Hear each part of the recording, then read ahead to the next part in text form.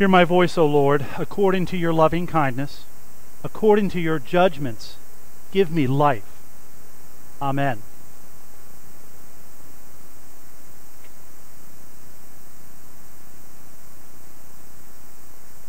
Now, forgive me for being a little shell-shocked heading into this morning's service after what happened last Sunday when there was no audio feed going out over local live.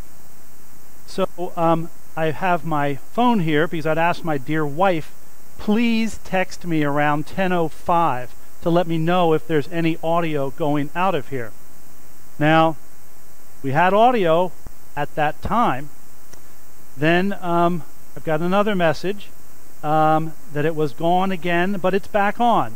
So at least part of the service is making its way audio-wise out of our worship space.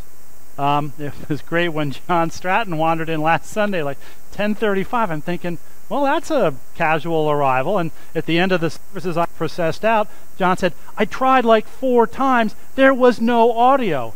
And God bless the few folks who joined in the virtual worship, virtual social time, because they were pretty mellow about it. So thank you all for your patience, and you can imagine what kind of a week Michael in particular had trying to sort this out.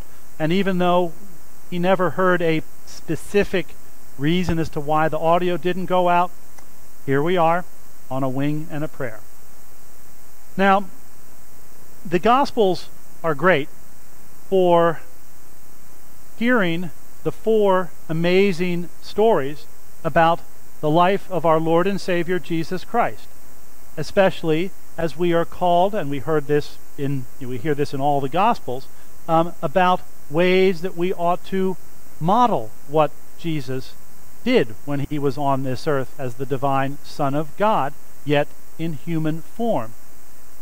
But if we really want to get a serious and meaningful glimpse of what life in the early church was all about, then we should turn to the epistles that we hear between the Old Testament and the Gospel every Sunday.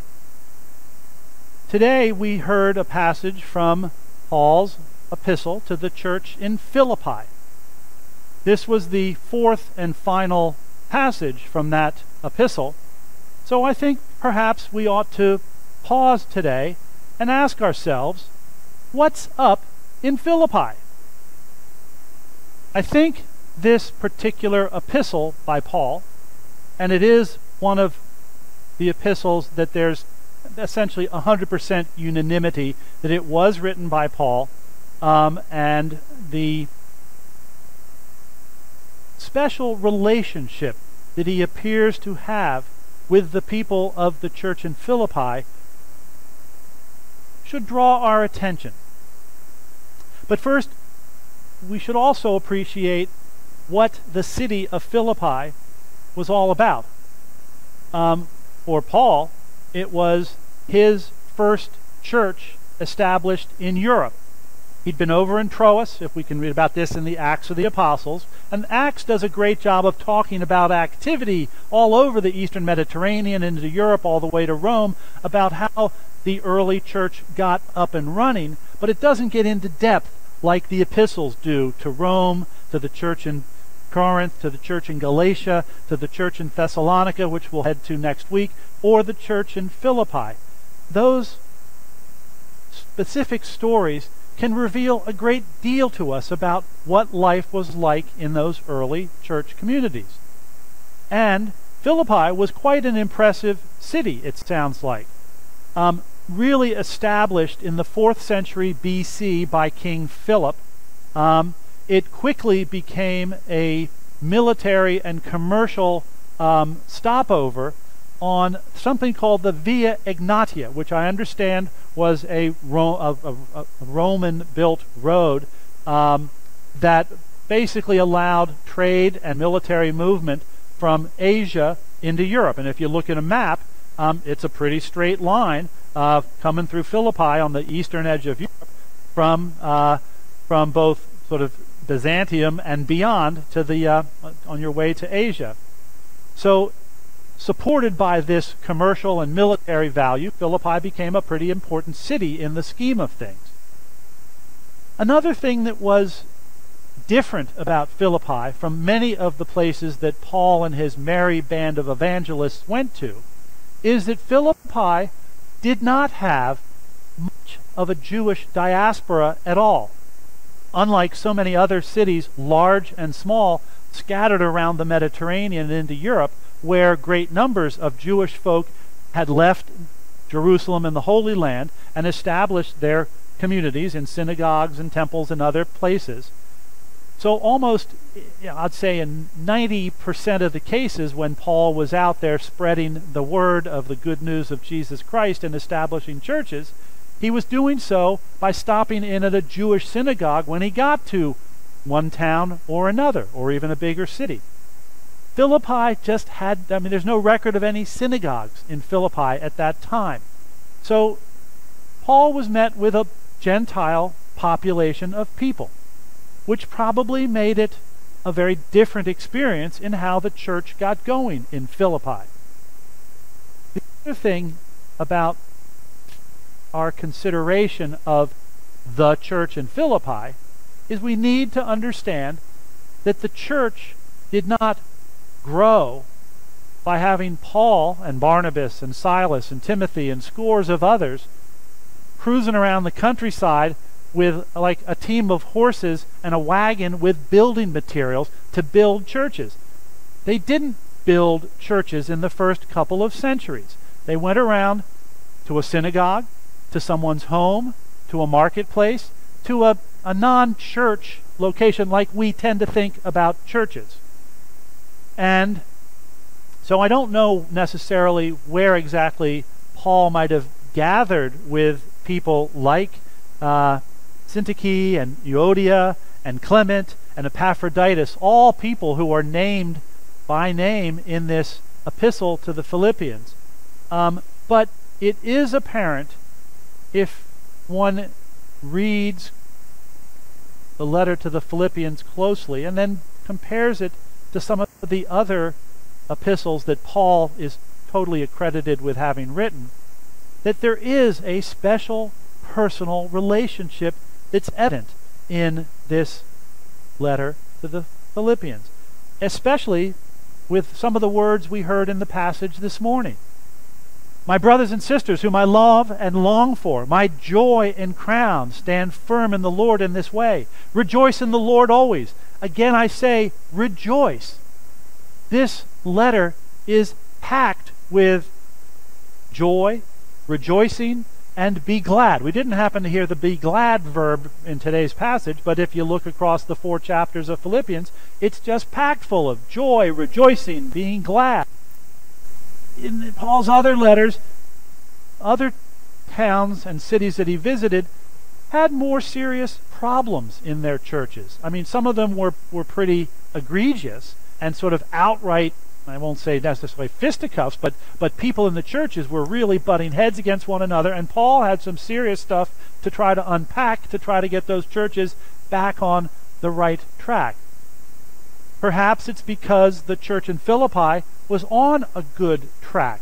Paul is praising his brothers and sisters in that church because they've been reading the gospel, breaking the bread, sharing the wine, really in good Christian community with one another. So perhaps it's because we're hearing about an early Christian church community that was in a really good place that we might find some particularly enheartening examples of Christian church life back at that time. But no reason we can't think about what we might learn from the church in Philippi here on the 19th Sunday after Pentecost in 2020. Because Paul, I realize that a lot of us have fluctuating relationships with Paul. There are those moments when there's no doubt his theology, his practical advice about being followers of Jesus is just off the charts untouchable. There are other times when Paul can come across as being a little bit my way or the highway, which we happily don't get here in the letter to the Philippians. Oh, he does say, keep on doing the things that you have learned and received and heard and seen in me, and the God of peace will be with you. But that's pretty low-key by Pauline standards, the way he can oftentimes come across. So let's also appreciate an angle of the relationship of Paul with the church in Philippi. Paul wrote this epistle in prison. He was in prison. People aren't exactly sure. You hear references to sort of a Roman military presence, but you can't tell if it's Rome, Caesarea, Ephesus. It could have been any number of Roman prisons. The current betting is maybe on Ephesus because it's closer than Rome and some of the other possible prisons he might have been imprisoned in. The people of Philippi get knowledge of the fact that Paul, their wonderful Christian compadre, is in prison. They start to pray for him, and then they send Epaphroditus, one of their own, to take gifts to Paul in prison to try to make his life there better. Paul was busy writing away this letter to the Philippians based on some of the things that Epaphroditus told him when he got there. Epaphroditus was taken very ill when he visited Paul in prison to bring him the gifts and to bring the good news of the prayers going on for him. Apparently he was on his deathbed for a short while, so he was there visiting Paul for quite some time. But when Epaphroditus recovered, Paul said to him, "Listen, pal, you got to take back to the good people in Philippi so that they might know how much I'm loving them and missing them for all the good work that they do. There are just a couple little course corrections I'm going to suggest. I'd love to have it be that if Euodia and Syntyche could just stay focused on the gospel and the things they're doing so well, set aside some of their minor petty differences, you all will continue to do wonderful things as the body of Christ in Philippi." So Epaphroditus brings the letter back and reads it to one and all, because remember, these letters at that time were not written as if I was penning a note to send to our wonderful warden Bill Galvin for only his reading. Epaphroditus presumably got back to Philippi, got the church, maybe not all of it, but enough of folks together at whosever home they were probably meeting in, and then read it to them publicly so that they could all hear what Paul had to share with them. And it was wonderful things about joy and rejoicing and the peace of God surpassing all understanding. I mean, this is a feel-good letter, which is great news for the church in Philippi. So, perhaps if Paul had a particularly amazing talent that he hasn't received quite as much credit as he might have over the years, it would appear that he could really read community dynamics. Because you pick up any epistle accredited to Paul's writing, and you get a real particular, specific accounting of what was going on in Corinth or Rome or Galatia or Philippi. And if I think about these pandemic times that we're trying to live into, our normal is out in the field somewhere, way far away. It's not coming back anytime soon. We've tried adaptations. We've tried adaptations at 8 a.m. outside. We were working outside this morning.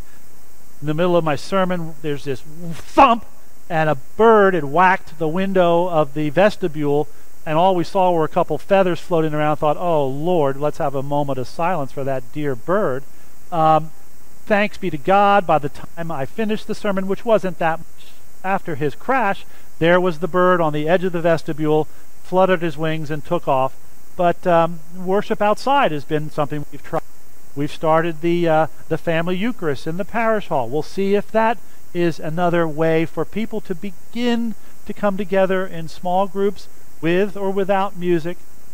But I wonder if, in looking at this letter to the Philippians and thinking about the reality of house churches in the early Christian church, if we're not being spoken to about a possible way,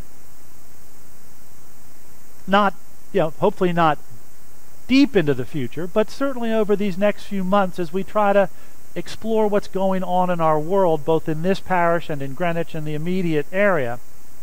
Because at the end of the day, we're not a big parish. I mean, we maybe have 60, 70 people worship here on a normal Sunday. So I wonder if we might put together some house churches, some groupings of people, 8, 10, 12 people, to come together here in the parish house, outside. The location isn't important. It's the opportunity to try to gather together in a small group setting, to have some worship, to perhaps share communion in one kind, and to discuss our way forward as this particular part of the body of Christ that is St. Barnabas Episcopal Church. I wish that our patron saint had written more, but he was just a good, effective evangelist along with Paul. Just too darn bad they had a falling out, and Barnabas went packing back to Cyprus for his golden years, which I hope were golden, while Paul went on with Silas and Timothy and everybody else to establish the early church. But perhaps if we focus on what we can learn and model and practice based on Paul's epistles, especially this one to the folks in the church in Philippi, perhaps it might speak to us about some things we could try out a little different here at St. Barnabas to try to see a roadmap to find our way forward in these pandemic times. Now, this epiphany's come to me just literally over this weekend as I've focused in on this particular passage. I'll leave you all to revisit the parable you all heard in Matthew's Gospel today. I wasn't going to touch that with a 10-foot pole.